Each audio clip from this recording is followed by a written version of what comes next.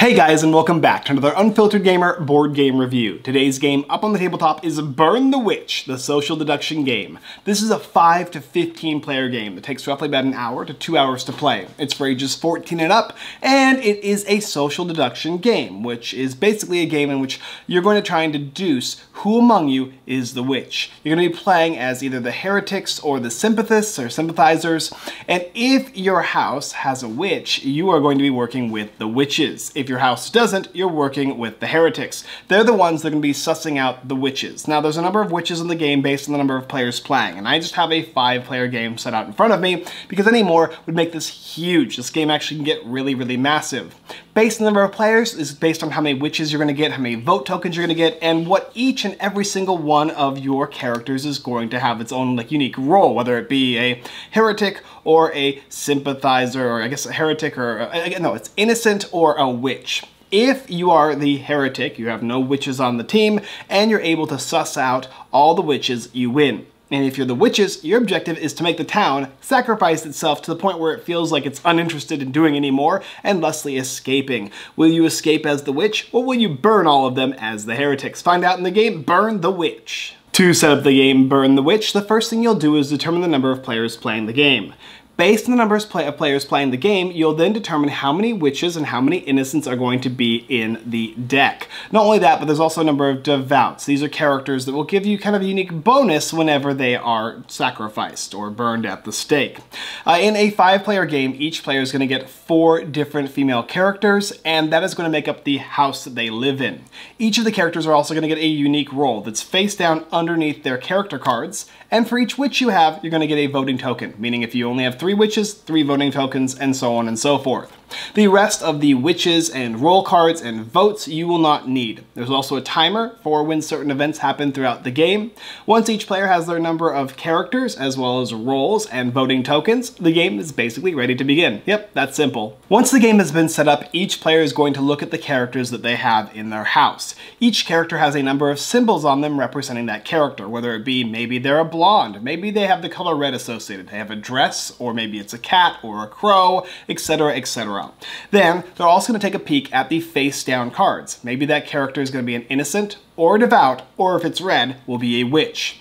If you have at least 1 witch in your house, you are part of the witch team. Now, you're going to be the sympathizers. If you have no witches in your house, you are going to be then one of the heretics, the guys that are going around burning the witches.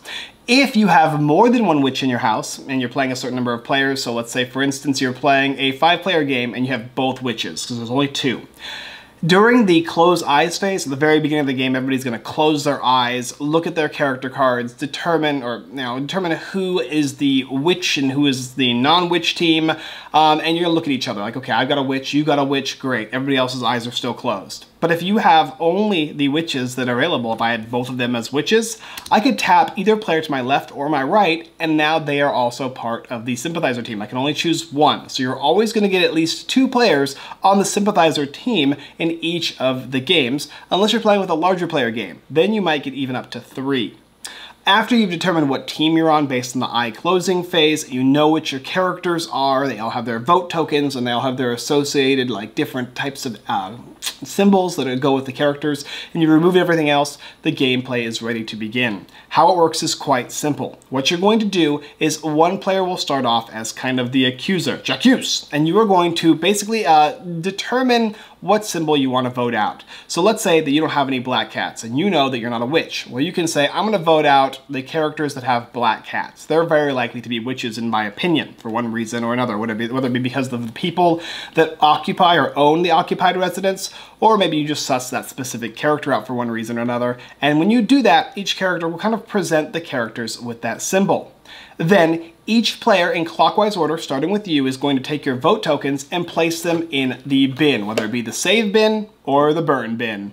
If at the end, after everybody has voted, up to the person on your right, you're going to open this up. And if there's more burns than saves, then the character, the executioner, the player on your right, the right of the person who is being the accuser, is going to determine which of the characters to get rid of. They will assign 1 of those characters to the burn pile. If your character or any character gets burned, you're going to reveal their identity, and you're going to discard the character card along with the vote. So you'll get less voting power if you lose one of the characters in your house.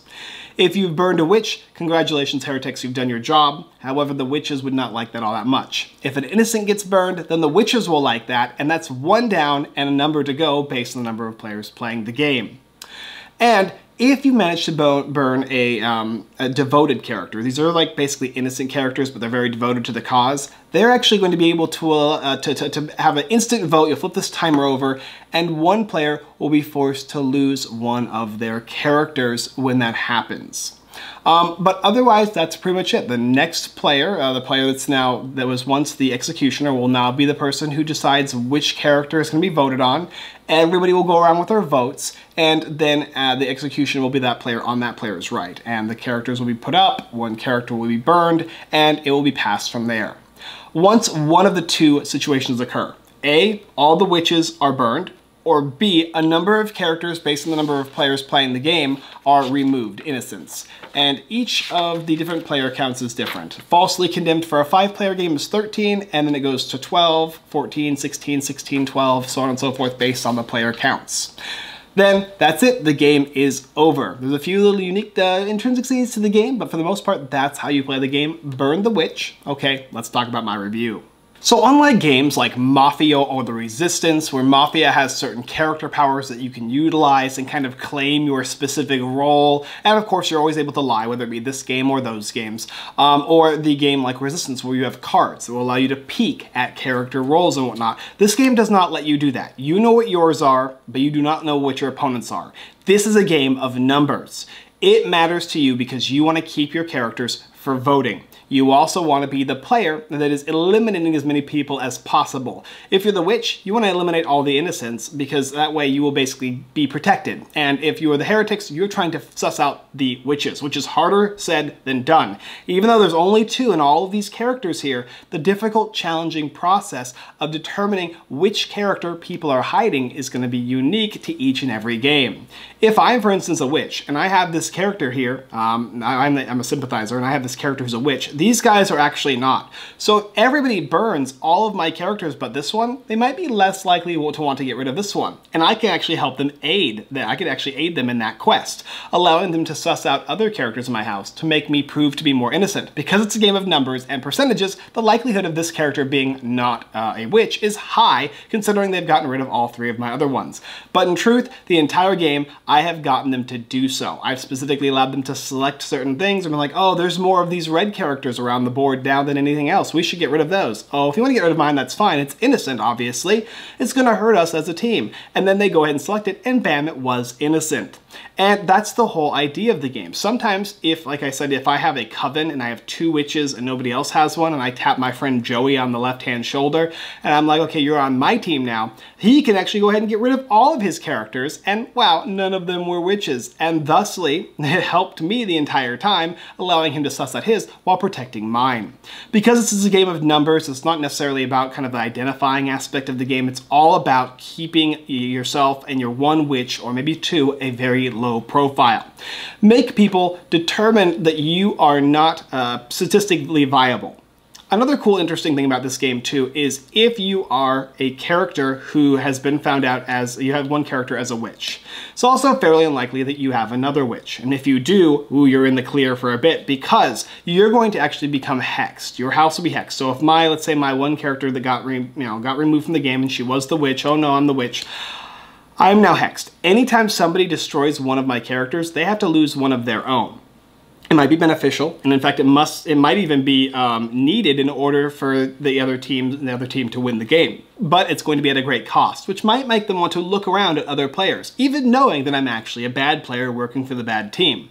However, on the other end, you realize too that witches slash sympathizers have a number of votes, and removing their votes, by also maybe even having to remove yours, can be potentially useful. But at the same cost is it actually worth it if you've now reduced your innocent vote to lower than the witch's vote currently is? There's a lot of deduction in the game, but it's in a different way than other games I've seen. This is not about sussing out roles. It's about playing the numbers, playing the odds, and then finally playing the people as the game progressively gets more and more condensed to where that tight end happens. It could be that you're down to the last 4 players left in the game, or 3 players left in the game, or maybe only a couple cards left, because there's a certain number of innocents, and it's a high number to be removed from the game.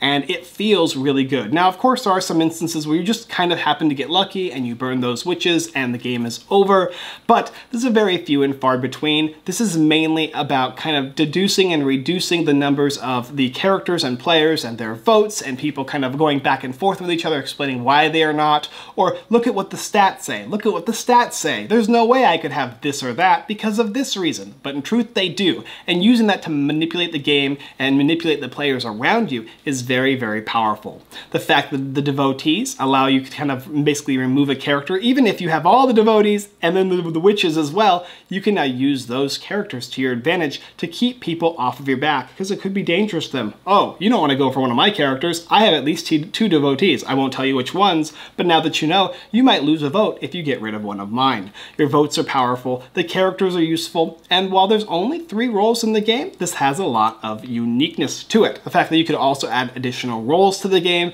you could add those decks of cards that allow you to reveal or check on a witch's role and all that, and kind of introduce new elements to the game. But as it stands, this is a deduction game by numbers and stats, and also playing the player based on the cards that they have left.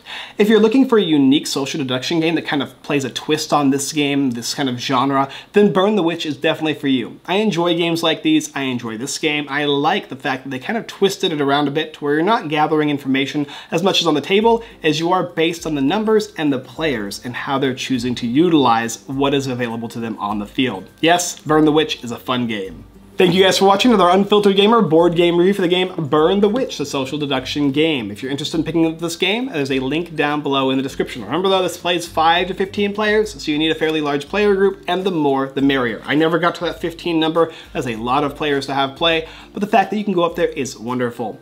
Unfilteredgamer.com, blog posts, giveaways, Kickstarter lists, and more. If you feel like you're so inclined to subscribe and you think we've earned it, please go ahead and do so and click that bell notification button. It greatly does help us. It makes us want to keep making more videos just like this one. Indie games, unique games, Kickstarter games that you may have not have seen otherwise. Alright guys, that's all I got for you this time, and as always, I look forward to burning the witch with you next time.